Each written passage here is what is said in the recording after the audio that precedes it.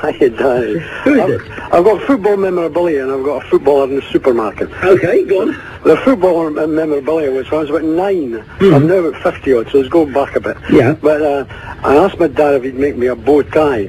Hang on. No, hang on. Well, Just say that again. that's what you I asked my dad if he'd make me a bow tie. You make your... Now, Last time ever on Radio 5 Live, the sentence, I asked my father to make me a bow tie. I'm sorry, that sentence ends here. This is already my favourite call ever.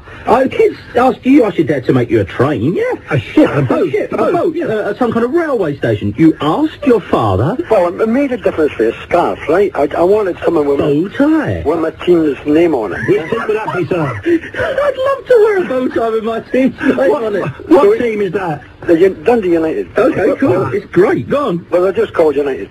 So he made it, and it was wee black triangles, you know, the pointy bits. Yes. And it was white across the middle, and it had United written right across the middle.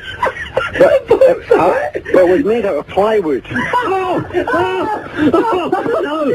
This is too good. We're going to have to play an advert. We're going to have to play an advert. You're wearing... We're going commercial. It'll be an advert for the next 20 minutes. I'm sorry, Gordon. I'm sorry. We're not... as you know, we usually plough on with, as we are here, but you're wearing a plywood bow tie with Dundee United. We're just united, really. And it was 2 feet wide by a foot.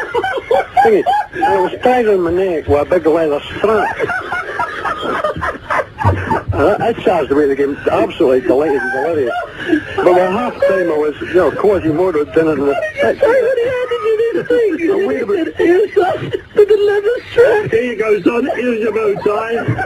Clank, clank, clank. And here's the big leather strap to tie to your neck. Oh my God. It weighed about a stone and a half. I bet. So you must have ended up sort of with one curvature of the spine, didn't you? Yeah, but he saw the error of his weight. Oh, man. So next week he produced a big pole, and I went away in the match like a Roman centurion, you know. What was the pole for? Sorry. The pole, the bow tie was strapped to the pole, like a Roman standard. So I marched, but of course... Like a Roman standard. You're making it worse. Don't keep doing this. Gordon, this is my favourite ever, and I've been doing this a while. Well, I'm sorry, I've gone. And there's another quick thing. No, hang on, just give me a minute. You don't have to fill the space. Sometimes it's good to have dead here. Let me just get over this. What, just going back, why did you want a bow tie? Why does anybody want anything? I didn't know. No, seriously. A rattle, yes. A banner, yes. You know, a scarf, as you say, a hat. I already had a rattle.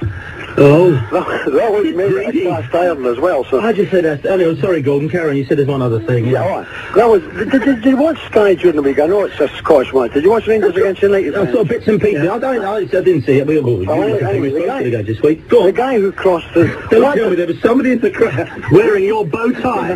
That's it. There, go on. The guy who crossed the ball for Richard Gough to score an own goal, which is brilliant, because Richard Gough used to play for us, so... Of course, it's the opposite of what you were saying.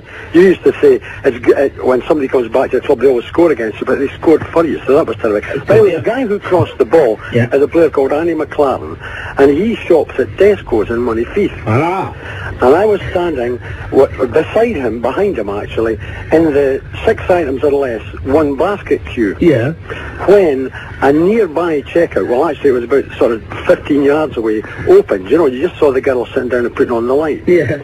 So we both made a dash for this other checkout that was opening, and I left him for dead. Yeah. Oh yeah, good for you. I left him for dead. Did you turn around and kind of give him a... I told him, yeah. Yeah, good for you. Gordon, as I say, I'm glad that story, you know, you put the good on, because I just wouldn't have been able to take any other calls out of that. I'm afraid, Gordon, we have to keep your number and have you tell that. I'm going to have to ring you up when I'm at parties, and I can't quite remember all the details. Gordon. Wherever Todd. Of course. A 2 foot wide plywood bow tie. Held on with a big leather strap for the first week, and the second week carried into the like a Roman centurion. What to do with this? Stick it on a pole. Well, don't feel intimidated by Gordon's call. It may be the best, but please, 0345... You've only got to do better than that, and you're on the